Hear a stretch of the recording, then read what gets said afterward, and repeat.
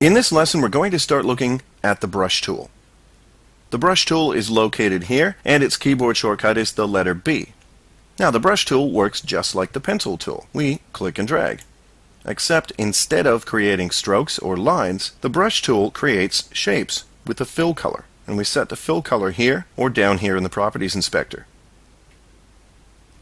Now, the brush tool has quite a few modifiers, so we're going to split this into two lessons. We're going to start down here in the Properties Inspector with the smoothing setting. And this works exactly the same as the smoothing setting in the pencil tool. We can specify to Flash how much we want it to help us out by smoothing our paintbrush strokes. Okay, over here to the Options area, we start with the Object Drawing mode. We've seen that before, so we'll move on to the next one. This is a new one. It's called the Lock Fill modifier. The Lock Fill modifier works on gradients and bitmap fills. So, for this lesson, we're going to turn on the Color Mixer panel. Choose Window and Color Mixer here. Using the Color Mixer panel, we can specify the type of fill, and that's here. And the bottom three are the ones that the Lock Fill modifier applies to. Let's change this to linear. Now, without Lock Fill turned on, I can click and drag, and in this case, a linear fill is extended across the length of my shape that I've just drawn. Now, what happens if I draw shorter shapes? Well, each one contains its own gradient. And the gradient in each shape extends from one end of it to the other. Now, I'll just draw another long one, and then turn the Lock Fill modifier on. Now, drawing a number of short shapes again, we can see that the appearance is different. This is because the Lock Fill modifier locks the fill to the last shape you drew before you turned it on. And the last shape I drew was this big, long shape here. So, it doesn't matter what I draw from this point onward, the fill is always going to correspond to the fill in this shape. And this can be very useful. Let me undo this. Turn the Lock Fill off, and draw a small shape. Now we'll turn it on and draw a long one. The fill again is constrained to the area of the last shape I drew. And the same thing works with radial gradients and bitmap fills. Now notice when you select bitmap, you may not have any bitmaps here. If you don't, hit the import button and you can grab a bitmap here.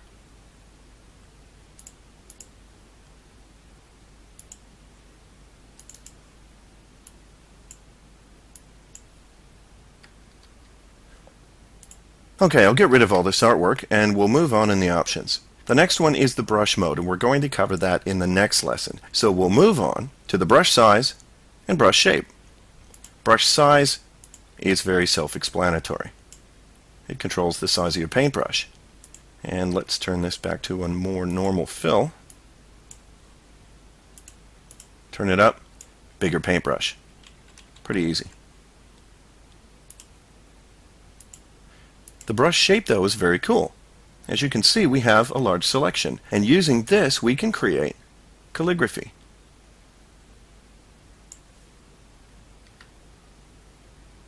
Now, if you're lucky enough to own a pressure-sensitive graphics tablet, such as a Wacom, this is where you can have some fun, because you can set the modifiers to vary the width of your brush strokes by varying the pressure on your pen or stylus, and you can also set the tilt modifier to vary the angle of your brush strokes according to the angle of the pen in your hand, or the stylus in your hand, and that can be a lot of fun.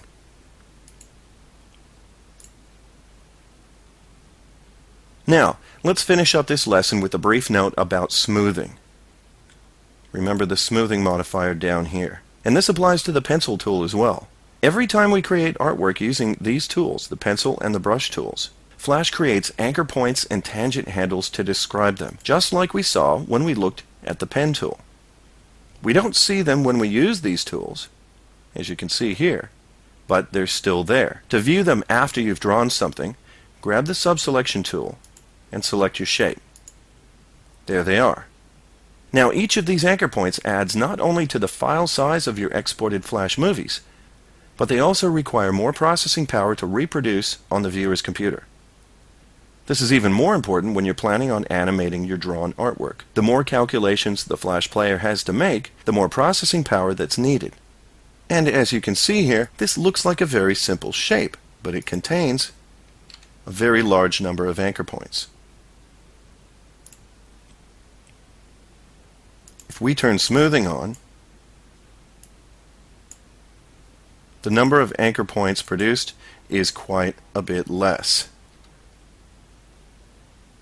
Now, in most cases, this won't be a big issue. Computers and internet connections these days tend to be fairly good. But as always, it's a good idea to keep things like this in mind when you're considering your target audience. I just keep a general attitude that less is better. If you can get away with keeping it simple, you won't go wrong. We'll cover this in more depth later on, but keep in mind that you can also smooth and optimize your artwork after you create it. Select your artwork and choose Modify, Shape, Smooth, Straighten, or Optimize.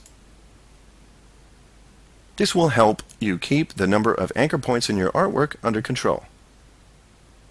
And that's it for this first lesson on the brush tool.